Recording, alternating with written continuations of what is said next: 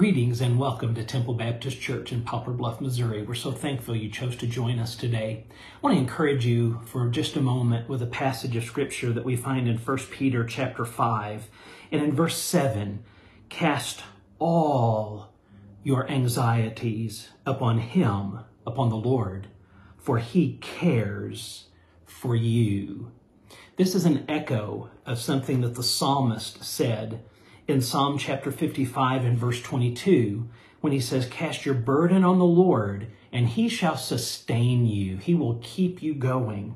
He shall never permit the righteous to be moved. Too often, I think that we do not trust the Lord with the difficulties that are going on in our lives.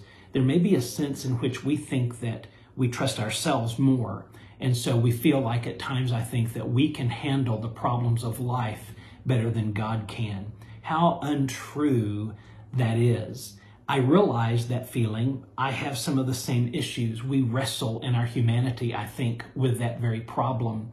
But the Bible tells us that we need to cast. The word is to roll over. It's the idea of the Lord bending down beside us while we are burdened down and heavy laden. And it's the idea of taking what burdens us and rolling it over onto the Lord. And that's what the Bible tells us to do. Take what's burdening us down. Take what's we're struggling with and just give it to the Lord. The Lord never intended for us to take care of so many of the things that we seek so hard to take care of. It is the word anxiety. Anxiety implies some amount of distrust in God, distrust for His care in our lives. It may be originated with that belief that our difficulties that cause us anxiety are something that we feel we may be able to manage better for ourselves rather than trusting God, and how untrue that is. The difficulties of our lives are not really our responsibility for those who follow after the Lord Jesus Christ. He has the perfect answers to handle all of our anxieties. Any solution we may come up with is going to be a lesser solution, not as good as the solution that God already has planned for our lives. How many of these anxieties are we to cast over onto the Lord? Casting all our anxieties, the big ones, the little ones. You see, the little ones, sometimes if we try to handle them, begin to be bigger because we don't have the solution. But if we will trust God with those things, God has the solutions. And maybe those smaller ones wouldn't get so big if we would just yield them over to the Lord immediately. Casting, yielding from our own control and giving and trusting that control to the Lord. What does it mean to cast? It means to pray, to give it to the Lord.